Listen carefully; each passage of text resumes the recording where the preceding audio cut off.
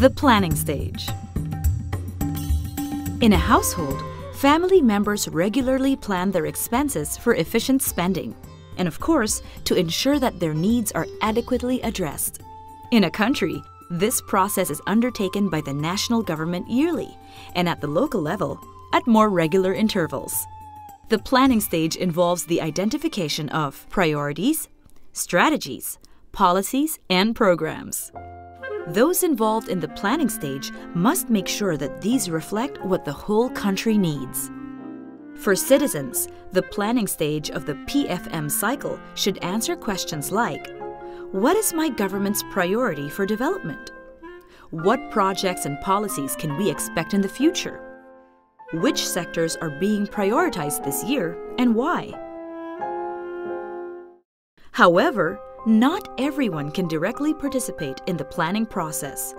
Only government officials can craft plans which will eventually be implemented on the ground.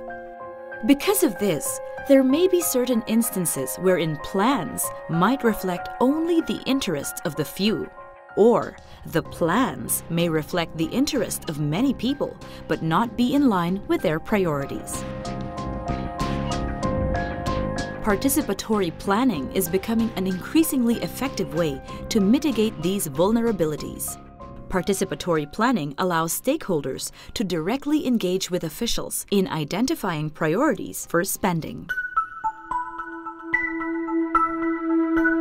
In Naga City, Philippines, participatory development planning was institutionalized at the city level. Citizens of Naga were able to directly influence development planning through regular meetings with the city government. Through the formation of the Naga City People's Council, various sectoral representatives come together and are able to push for various interests in a peaceful, legal, and productive venue. This initiative was made possible primarily through a government champion. The former mayor who spearheaded the reform legalized the formation of the People's Council. This made the People's Council sustainable and the city government, whoever gets elected, accountable.